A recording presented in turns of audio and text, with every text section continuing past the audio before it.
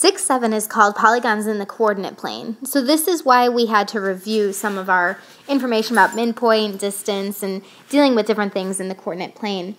Our first objective is going to be classifying a polygon in the coordinate plane by determining side lengths and slopes. And then the second thing we're going to have is classifying polygons created with other polygons in the coordinate plane. So you'll see this is going to be our last example here, where they give you a shape in the coordinate plane. However, they ask you to do certain things with it to create a different polygon. The first thing we have to do is we have to recall a few formulas. So definitely make sure you have these in your notes. These are going to be great things to know to get through these problems. They are on your reference sheet, but you should be able to use them and know how to use them, know which values to plug in where. So the first thing we're going to talk about here are triangles. There's different types of triangles, and there's different ways to classify them. The first way you can classify a triangle is by their angles. And if we're classifying a triangle by their angles, we have either acute, obtuse, or right triangles. Acute being all of the angles are acute angles or small. Obtuse, well, I have an obtuse angle in that triangle, and a right triangle is when we have a 90-degree angle for one of our vertices. The other way that we can classify triangles is by sides. We have scalene, isosceles, or equilateral. So equilateral we've definitely already talked about. This means that all sides are congruent. We've also talked about isosceles, which is where two sides are congruent. And then a scalene triangle is where all sides have different lengths.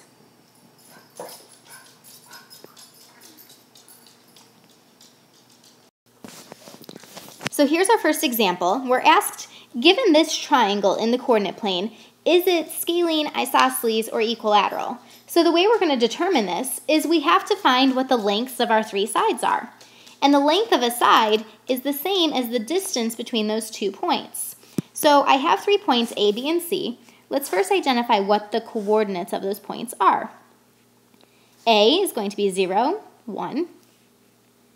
B is 1, 2, 3, 4, 1, 2, 3, 4, 4, 4.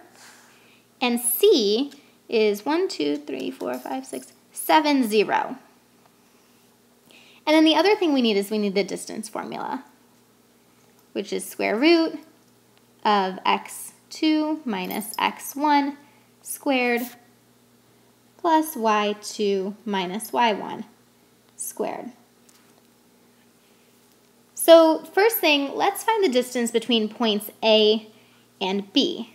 So distance between A and B is going to be 4 minus 0 squared, because that's our 2x coordinates, plus 4 minus 1 squared. That's our 2y coordinates. And that's going to equal square root of 4 squared plus 3 squared, which is the square root of 16 plus 9, which is square root of 25, which gives me 5. So I know the distance of A, B is 5. All right, so now let's switch to a different color, and let's find the distance of B, C.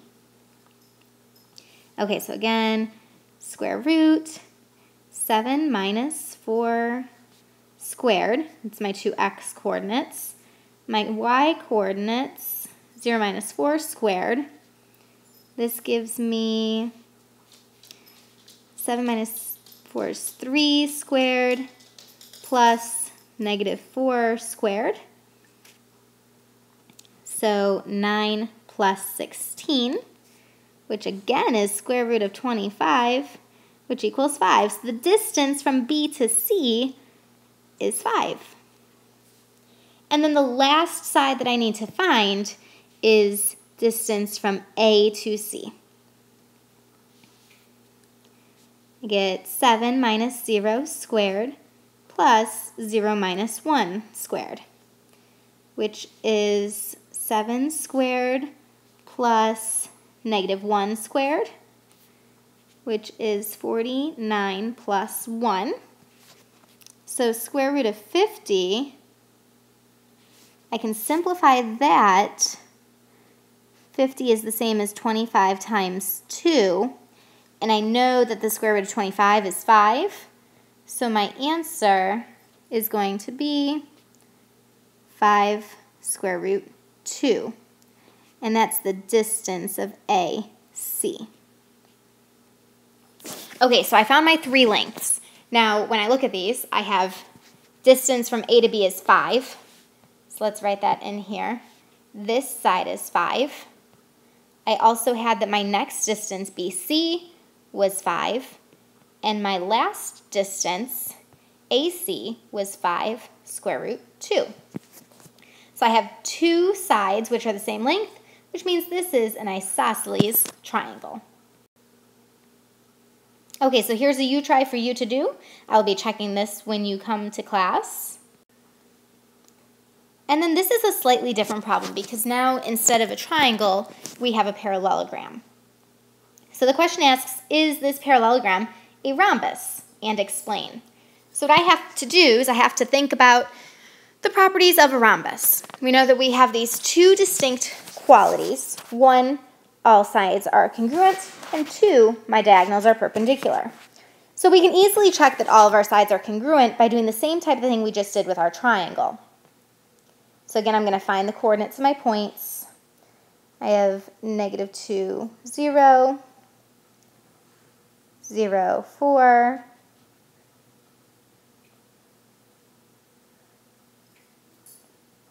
4, 5, and 2, 1. I'm going to go through and I'm going to find the lengths of all of those sides. So my first side, distance from A to B. And I'm going to cut out a little bit of the math here, those in-between steps. I've got 0 minus -2 makes that positive. 0 plus 2 squared plus 4 minus 0 squared. This gives me square root of 2 squared is 4 plus 4 squared is 16, which gives me a square root of 20, which I can simplify to be 2 square root 5. And the way I know it's 2 square root 5 is because 20 breaks down to 4 times 5. The square root of 4 is 2, so that gets to come out to the front. My 5 has to stay in underneath. I'm also going to do distance from A to D. So get 2 minus a -2 becomes plus 1 minus 0 squared.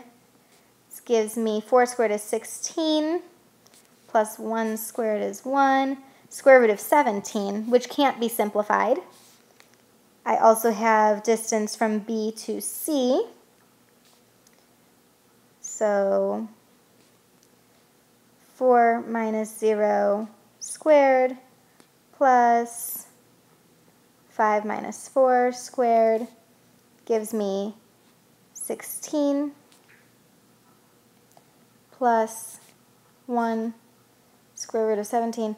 And I can even stop here because a rhombus has to have all sides congruent. And just by looking at the 2 sides that we did first, I don't have 2 congruent sides. I got square root of 20 and square root of 17, which means right off the bat this is not a rhombus. But let's just say, for example, it did go all the way through and all of my sides checked out. The other thing I would have to check is that the diagonals are perpendicular. So what I would have to do is determine the slope and see if my slopes are opposite reciprocals. So what I would do is I would say, okay, I know my diagonals are from A to C and B to D, and I can find the slope between those by doing rise over run. So for A to C, I go up 1, 2, 3, 4, 5. I go up 5, and I go over 1, 2, 3, 4, 5, 6. So my slope from A to C is up 5 over 6. But my slope from B to D is down 1, 2, 3 over 2. So slope from B to D is down 3 over 2. Are those two things opposite reciprocals? No way. So again, this isn't a rhombus. So now we just dealt with rhombus, but I also want to give you a couple of hints on how to tackle whether a parallelogram is a rectangle or whether it's a square. If I'm checking whether a parallelogram is a rectangle, I need to check whether the diagonals are congruent. So I would go through and I would find the distance from one point on the diagonal to the other point on the diagonal and see if those distances end up being the same when I calculate them. For a square, I have to make sure that the properties of the rhombus and the rectangle hold true, which means I have to check whether diagonals are congruent, but also the two properties we just talked about for rhombus. All sides congruent and the diagonals are perpendicular. So here's a U-try for you to do where you have to determine whether this is a rectangle. Again, I just told you the hint on how to figure that out on the last slide, so make sure that you are checking and showing your work. You cannot just say, yeah, it looks like a rectangle. Can't do that. You have to give me proof. And then this last example goes back to that second learning objective I mentioned to you. It says, a kite is shown at the right.